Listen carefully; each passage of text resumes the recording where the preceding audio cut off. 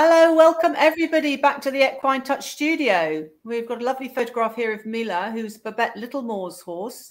She's one of our Equine Touch instructors, and Babette's going to be telling us about how Mila got back on her feet and how Equine Touch helped her in that process.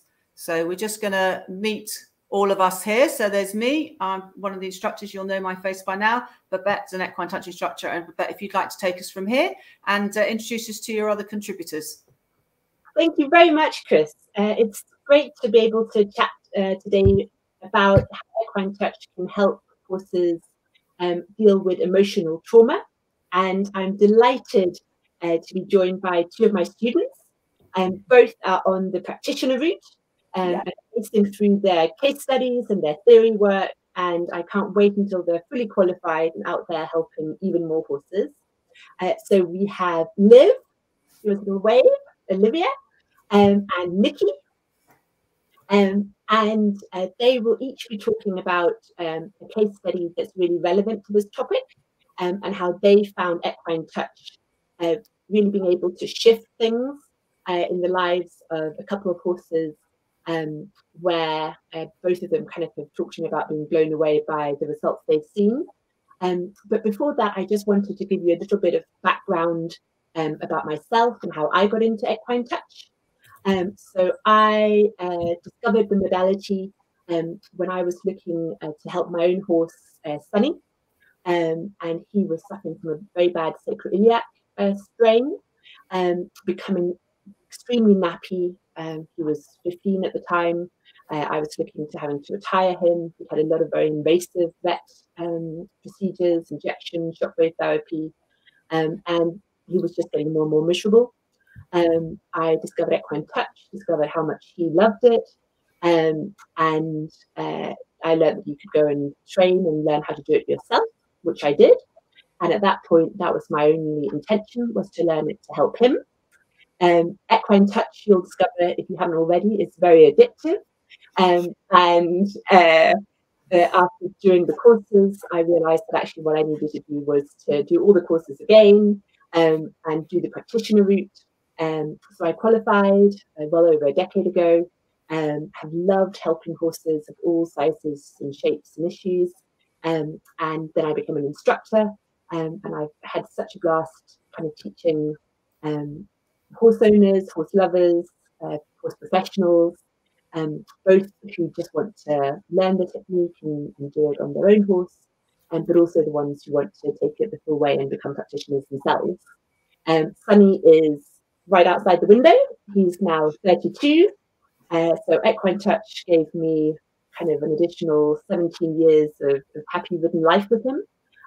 He is more supple now than he was at 15. And he is still very much the herd leader. So he's kind of confident and happy and having a great kind of senior years. That's a great story there, Babette. That's lovely to hear. And obviously you can see the joy in your face that you've managed to keep with him for so long. Yeah, no, he's a fabulous Equine Touch teacher as well. So I kind of say all the words, but he's the one who really helps his students figure out what Equine Touch is all about. Because when they do a good move, he does a huge, exaggerated process to say, yes, that was it. He's a great teacher.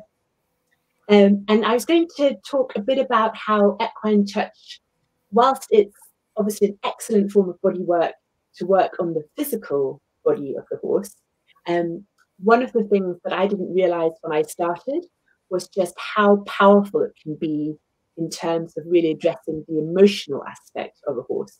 And one of the philosophies of Equine Touch is, we call it AII, but it stands for accuracy, integrity, and intent. And particularly the latter kind of two is really about kind of our own reason for doing Equine Touch, and the fact that we're doing it kind of as a gift to the horse. So we're never forcing body work onto a horse that doesn't want it.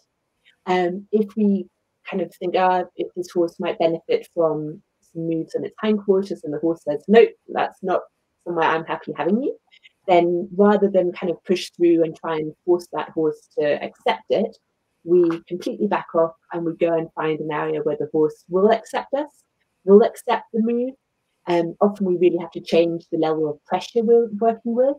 So we can go super light, we can go kind of doing moves in the air. So finding where the horse is happy to have equine touch done.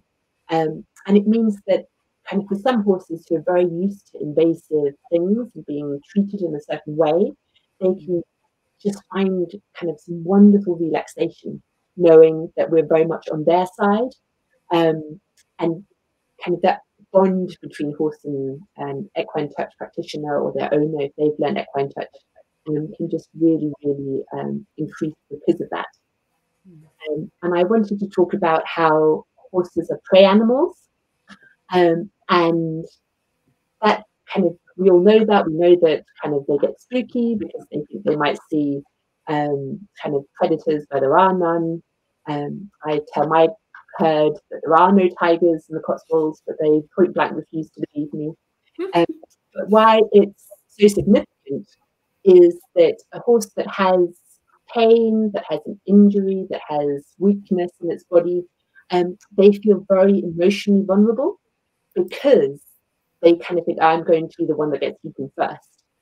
So in a herd, kind of the really strong, kind of pain-free horses that have very fluid movement, that are happy and healthy, kind of they're able to, they realize they're still a prey animal, they'll still kind of do a spook occasionally, but their whole kind of emotional outlook is just really different to a horse that has kind of pain. That it's also why horses try really, really hard not to show pain.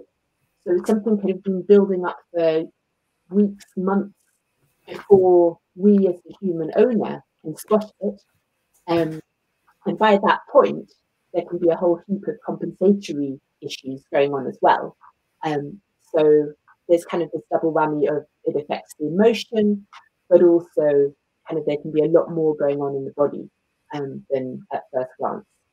Yeah, and I think when they're prey animals, they have, if they're in the wild, they would be able to leave a negative stimulus. They'd be able to disappear or go away, whereas actually we confine them. Whether it's with a horse that's bullying next door, whether it's in a bad environment that they're not enjoying. And so they can then just internalize that and then shut down because they don't want to have to deal with it. I mean, if you think about us as humans, if we end up being somewhere where we're not very happy or we feel the pressure of whatever, we can just then take ourselves out of the environment, go and hide in the corner, all that sort of thing. And you'll find that horses will be doing that too. So it could be, not being part of the herd, and the herd is the security for a horse. So if you've got a horse that doesn't want to be part of the herd because he doesn't feel safe, or he doesn't want to integrate, then that makes it even more tricky for them and how they internalize that sort of emotions and things. No, absolutely. In terms of kind of how equine touch can help, obviously it can help in reducing the pain cycle. So by addressing whatever physical issue is going on, they can kind of be healthy, pain-free. But also I found that it can really help with kind of releasing historical trauma. And I've been surprised how much that really can sit in the body. With equine touch, we do a set sequence of moves, and we lead up to what we call processing breaks. So allowing the horse to really absorb the move and kind of realize that vibrational effect it has on the body. And the horse will often yawn, will look really relaxed, will lick and chew. And whilst that shows it's releasing things physically in its body, often I also find that it actually releases things emotionally. And that can be hugely powerful. So that the horse can learn to trust humans, to realize that actually we are not just something, the kind of being that causes pain or discomfort, but actually we can help. And it can open up that two-way conversation rather than, as you were saying, Chris, with a horse that's very locked down and kind of shut down. Suddenly you can kind of think, yes, this horse does realize that actually kind of humans aren't just there kind of to be a nuisance. We can actually be a friend. I was going to talk about the first case study, which you mentioned right at the start, which is Mila. And she is my sister's horse. but she lives with me here. And she was a rescue when she was 6 months old. You can see in that top left photo, she had been horribly mishandled as a foal, had a very traumatic weaning, and she was skin and bone, kind of lice, worms, completely untouchable.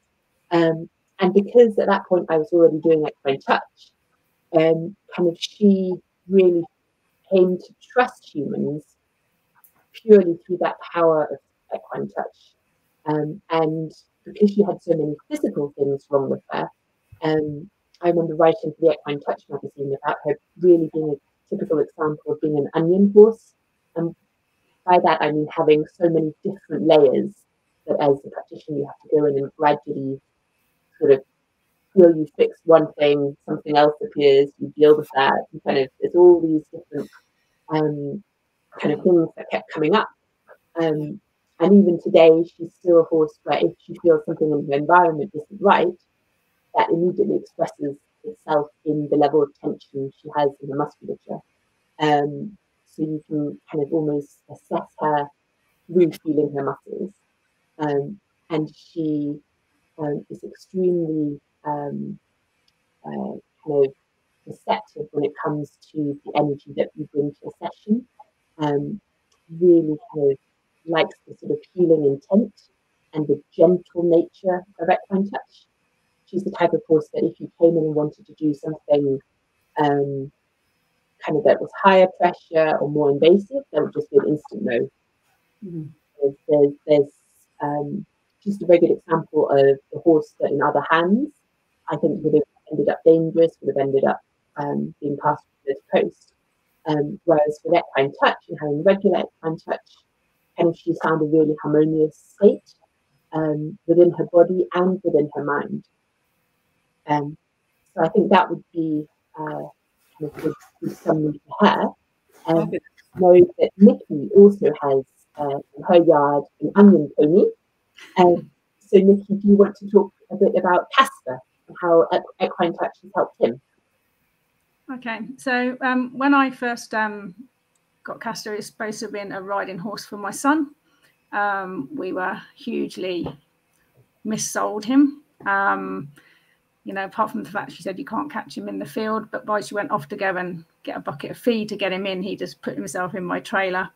And we sort of got him home, but realised, you know, obviously as the days went on, that he was like, actually, no humans are coming anywhere near me. Forget that. I'm not having anything. We sort of gradually realised that actually there were a lot of things going on with him. Had quite a few rescue horses by then, so I was like, hadn't planned on rescuing this horse, but yeah, realised there were lots of things going on, but it was really hard because I couldn't actually get anyone to go in and help him. So again, that sort of like thing about, you know, vets and I don't know, like chiropractors, things like that, they all come in with a bit of a purpose, and as soon as that was the case, there was no way anyone was going to get him out of the field. But for some reason, he just seemed to sort of like, I don't know, hide behind me. And in the herd, he would hide himself behind the herd leader, but was actually evil to everybody else in the field. So he was, you know, again, he's another one I think Equine Touch sort of saved because it was the right way in. It was that gift and that integrity and intent, really, where I was like asking him if that was okay, that really... so there was points when we had conversations with the vet about putting him to sleep, whether it was kinder, just because, you know, you just if you can't help them, then actually, you know, where do we go? I mean, if anyone else had him again, I think he would have probably ended up being put to sleep. But for some reason, I just thought if he's put his trust in me, then it's up to me to see if I can find some way. And I saw Babette's horse owners workshop, I think it was. And I thought, right, I'm going to go and see what this is. I didn't think I could do massage and things. I was doing Reiki at the time. And I just thought, you know, I'll just see if there's any way I can try and get, you know, my hands on him to help him. Yeah, and it was, you know, to start with, he wouldn't have anything. So I did all air moves. It was like just standing with him, getting him to relax, and then gradually just came a bit closer. And, you know, it started off with a couple of moves on his poll and on his face, and slowly he just kept coming in for a bit more and a bit more. And again, he's definitely an onion pony, because every time we got through somewhere and we thought we'd sorted something else appeared.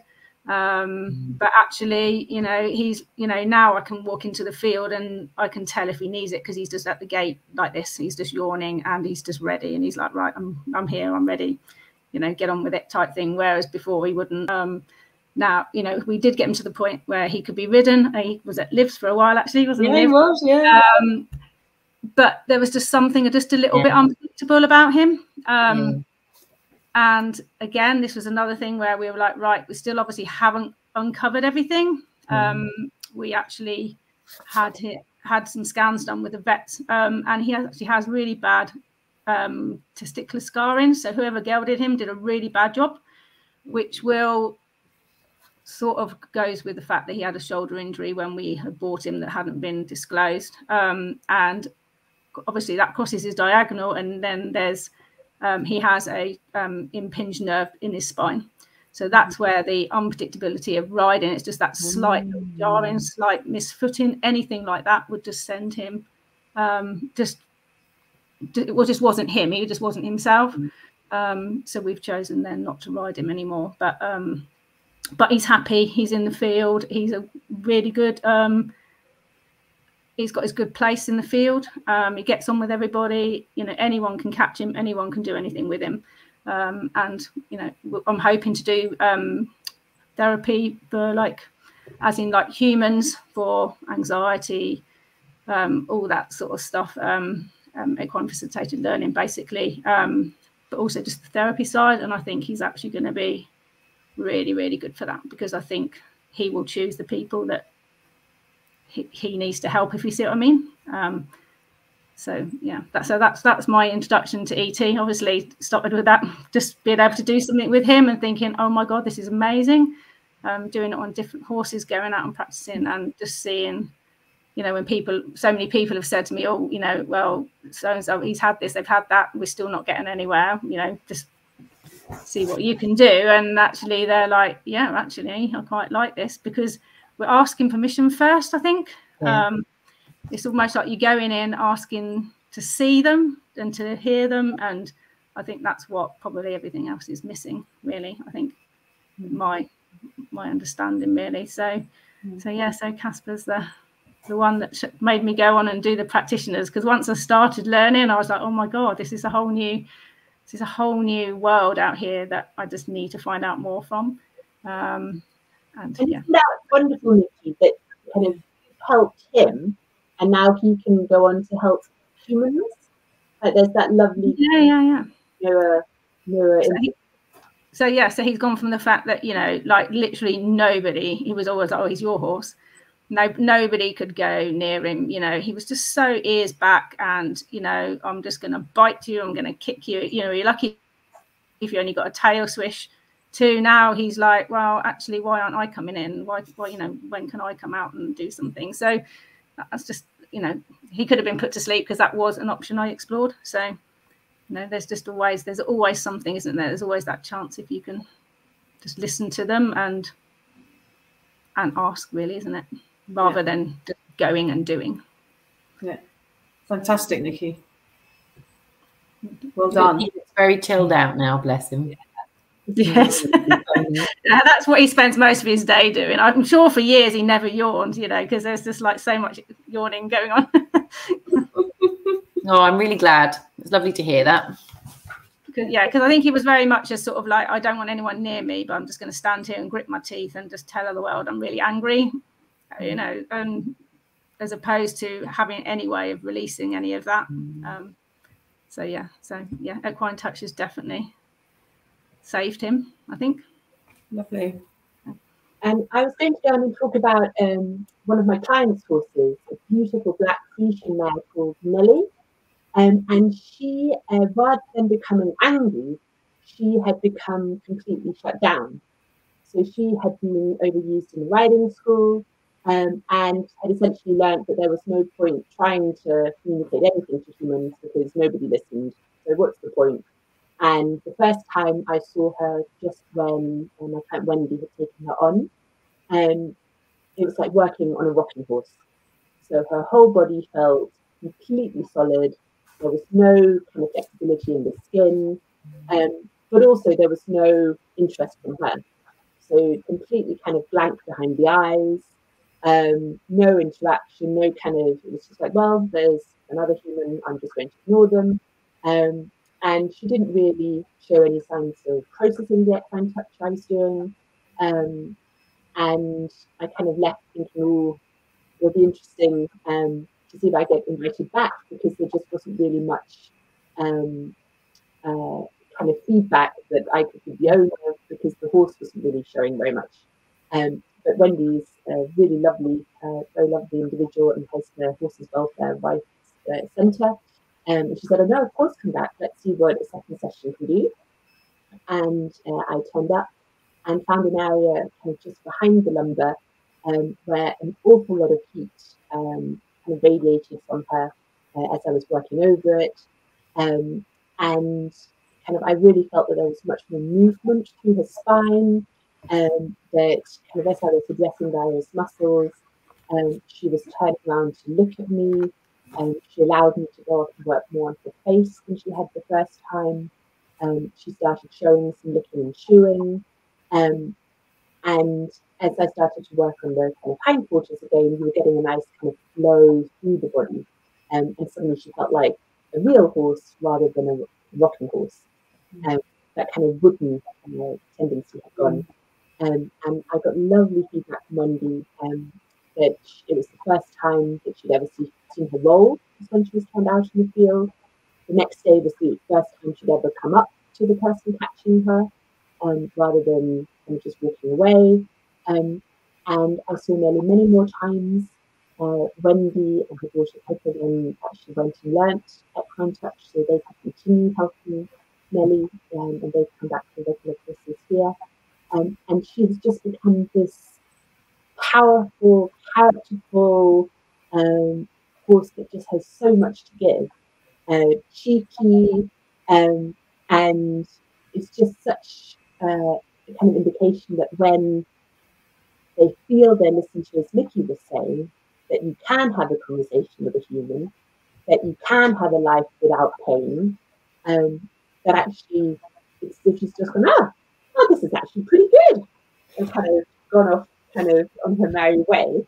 And I think there are so many horses that kind of react in that kind of binary thing of either becoming angry, dangerous, the difficult horse is a pain, or they give up and become shut down.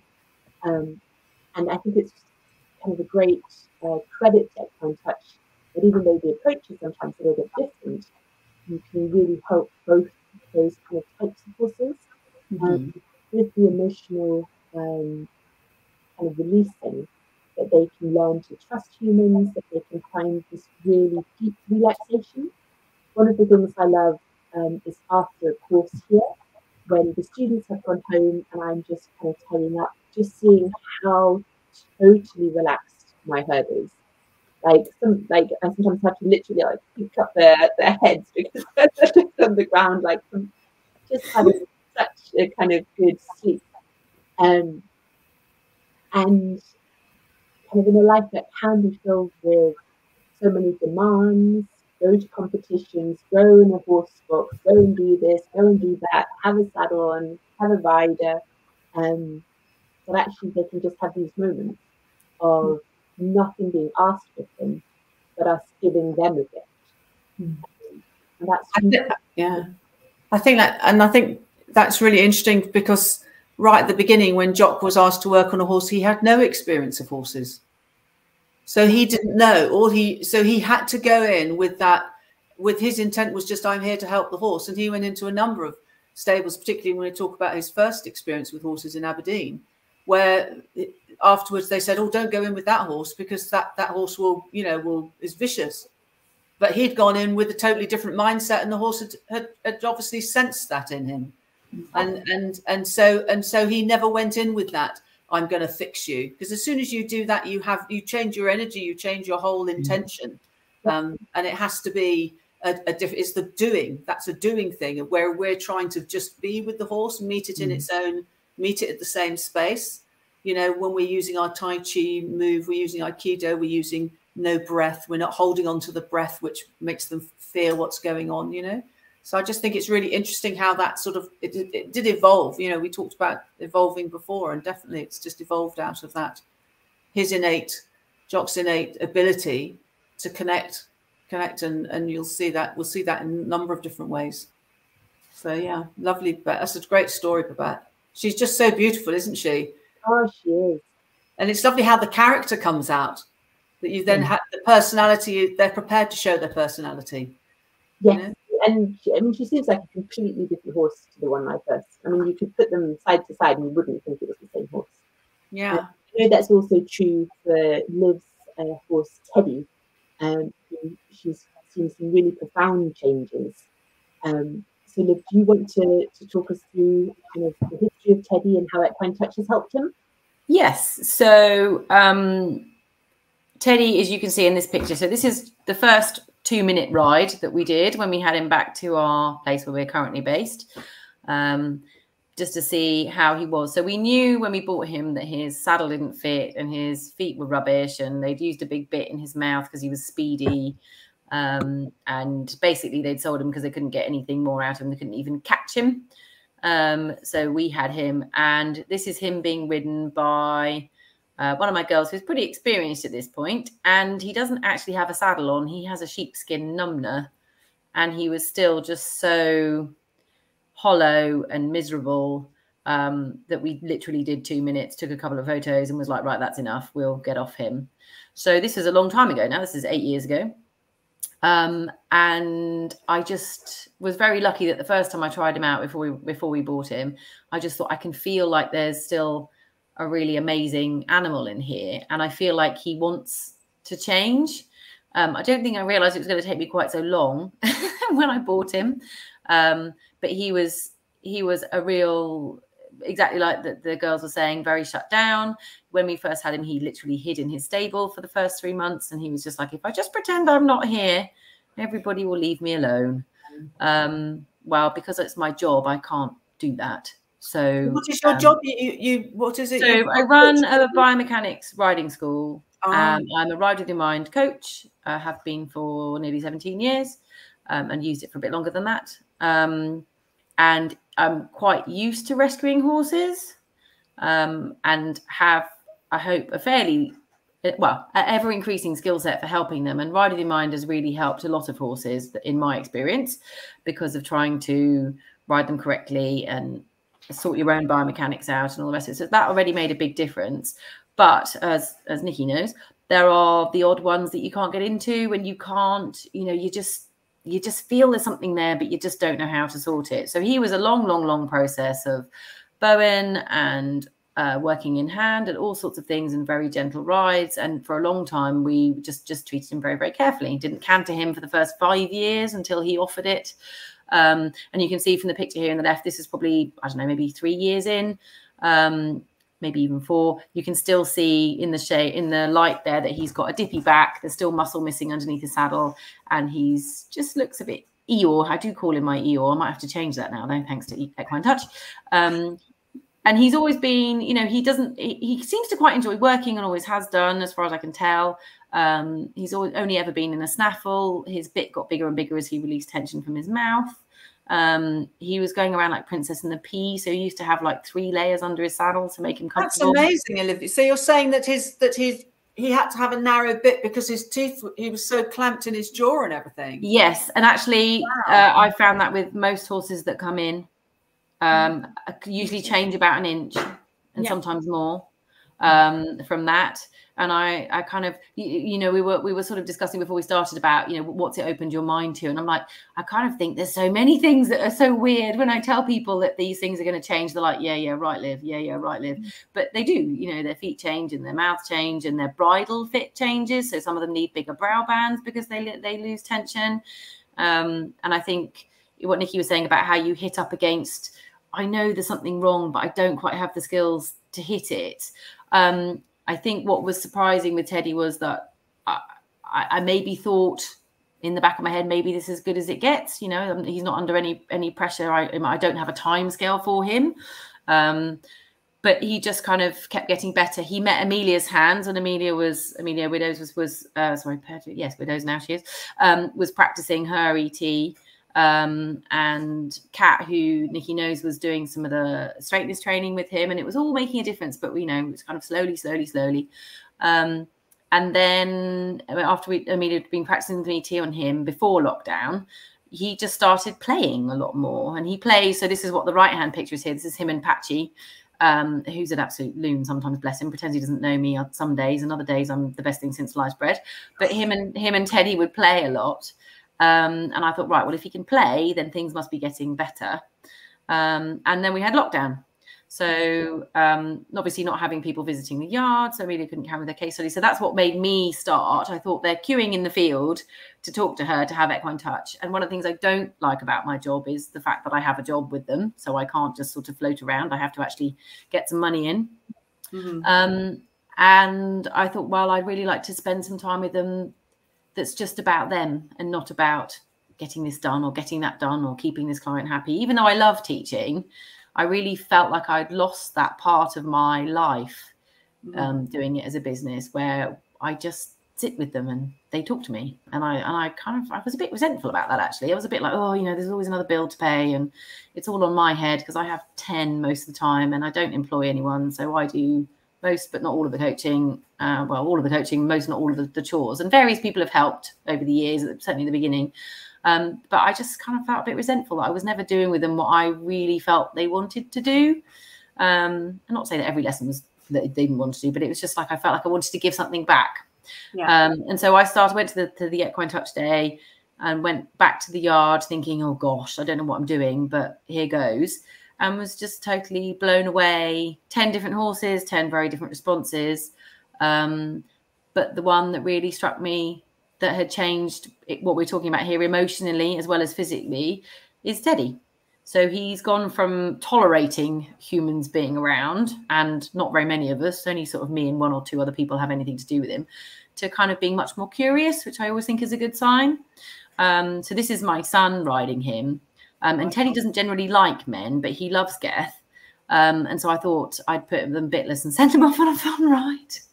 So they went off. Afterwards, he was like, Mum, you do realise I didn't have any brakes? I said, yeah, but you look like you were fine. So this is, I hope, I'm not imagining it, the complete opposite of the other picture where he's been ridden, where he's just having a riot, having an absolute riot.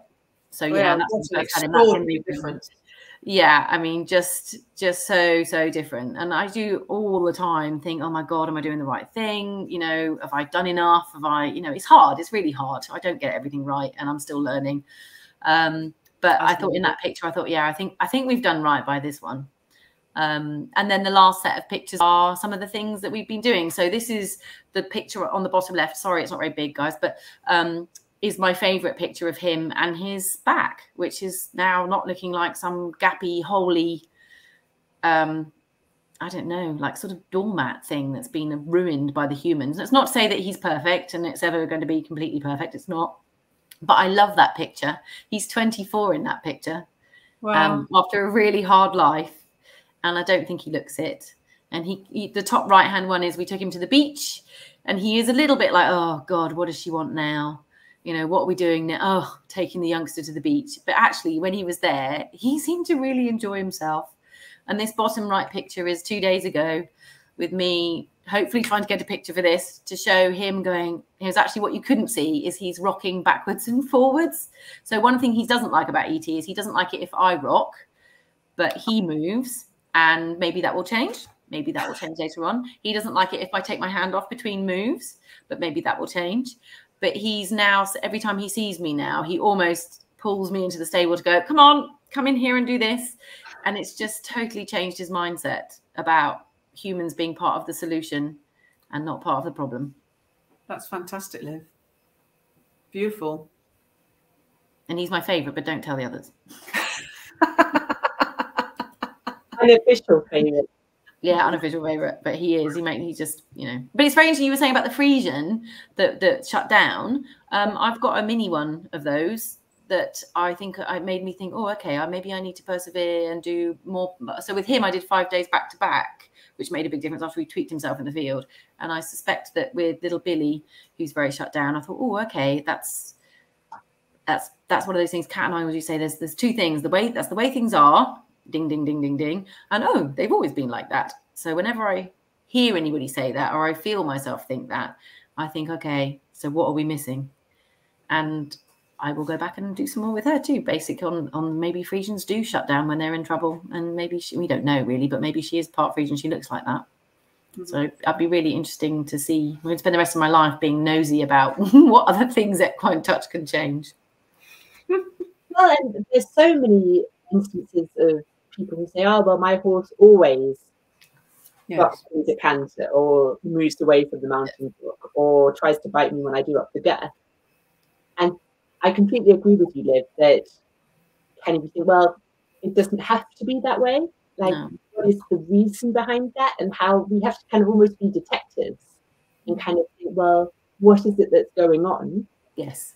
What is the horse telling me, isn't it? As opposed to this behavior, or it's naughty, or it does this. It's actually, no, it's telling you the only way it can. And I just think we seem to have lost that as humans, don't we? I think they're just amazing creatures that can give us so much, but in our busyness to do things and fix things, and I don't know whether social media is it that's made all these people look like they're going out being successful, so there's that whole push for that, but we seem to have lost that, just being with them and listening to them, isn't it? I think that's what I found probably with more of my case studies is I have had some owners where they were like, I haven't fixed them in one session, so they've just gone, and I'm like, that's such a shame because I could do so much for that horse, but that's something I'm going to have to learn to live with. But we don't use the word fix, Nikki. Pardon? We don't use the word fix. Oh yeah, sorry. Yeah. But I could help. That's a very important thing, though, Nikki, to not hold on to the outcome, because ultimately all you can do is you can offer what you can do, and even if you've helped the horse, whether or not the person is going to carry on or believe in what you've done, that's up to them, but you've helped that horse in that instant. So you've just got to let people come to it in their own way.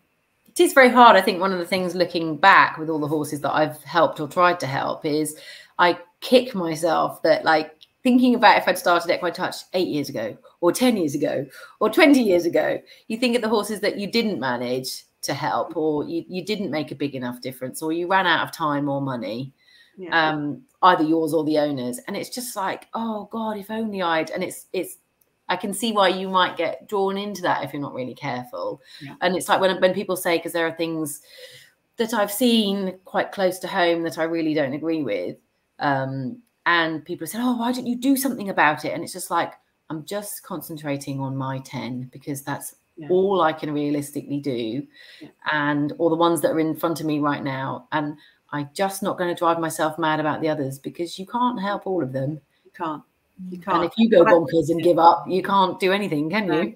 And the thing is, Liv, also that when you're working and you're noticing all that stuff, and you feel frustrated that you could have done that in the past, I think you've just got to think, but all those frustrations brought you, when you saw what Equine Touch could do, you grabbed it with both hands. Yes. And because it gave you back that connection with the horses that you sort of lost, because you were, as you say, you were doing all the teaching and the running the yard and everything, and that's what you were missing. You're missing that real connection with them again. It's really been a beautiful thing to have that back, because it's always been, I mean, it's one of the things people say to me, oh, what's it like having 10? I'm like, it's not 10 times the fun of having one. As soon as I owned my own horse, I stopped dreaming about them because of the stress of trying to keep everything going. And have you made the right decision? And have you done the right thing? And I've had to homeschooling my children as well. And I've had quite serious health issues in the last 5 years, which I didn't really know what was going on at the time. And things like that. You think, oh my God, am I doing the best? It's just like, yes, Just try and do the best every day, and that's all you can do. And I think also what you were saying about energy, if you take that kind of, oh God, energy into the horses, I mean, that's probably one way where I am vaguely saying is I can't do that around mine because of the collection and the histories that they come from. If you take all that baggage in with you into the stables, you would never get anything done because they'd be like, whoa, she's crazy, she's stressed, she's angry, she's frustrated. No thanks. And I think that's really interesting because you guys have obviously got more than one horse, and it's those of us who have one horse where we can get obsessed about the one horse and take things personally and all that sort of stuff, whereas it sort of gets a bit diluted. You know, I think the horses have to put up with so much rubbish from their owners. And I know if Babette, you've got another talk in mind about trying to be positive and leaving all your angst at the gate as you come in, rather than bringing it to the stable with the poor horses, because sometimes it, you know, for those of us who live in yards, sometimes it can be really tricky to see how the other horses are, you know, sometimes ignored, you know, and you do. I see the ones that sense that they're not getting what some of the others are getting because they haven't got that nice owner or someone who seems to really want to spend time with them. That must be hard. Very tricky. Very tricky. That must be hard. At least I don't have that. So all the little faces look at me and go, Liv, you sort it. So at least I don't have to. And actually, it's one of the reasons why I haven't got involved in what's out there, is because you can't help all of them. And sometimes you can't help the ones you're trying to help. And you would just go bonkers. If you kept looking, you just go bonkers because there's so many. I mean, I had two of my girls that I helped look after used to work at a very well-known event centre, not up here in the Cotswolds, somewhere else. And I just, I could got to the point where I could drop them off for work and pick them up again and not see a single horse because I just couldn't look. Just couldn't look at what's going on and what passes for. But, you know, when you help one horse, it helps all horses. Because of the consciousness, it helps all horses, and you're changing the dynamic for everybody. Well, so you know, you can only do what you can do, can't you? Yes, absolutely. Absolutely. You were saying earlier, Chris, about kind of being with the horse. I think that energy is just very different. So we're called human beings, but actually most of the time we end up being human doings. We have our to-do lists, and we have all these goals, and we have all these things we want to do. And for horses that are so good at being and being rooted and being connected to the herd, when we're willing to also be in that being state, they are finally, like, this is somebody that we can get on with because they can guess where we're at. I remember one of the things I did with my horses, you know, because you know when you learn ET, you think I'm going to keep making you better. I'm going to keep making you better. And he was getting, I'm sick of you trying to make me better. You know, can you not just chill out? And I won't tell you how I heard about that, but anyway, because that's another sort of ethereal thing. But ultimately, there was one day I went in the stable and I just stood there. I didn't do anything. I just stood there. And he stood on the other side of the stable and he sort of looked at me.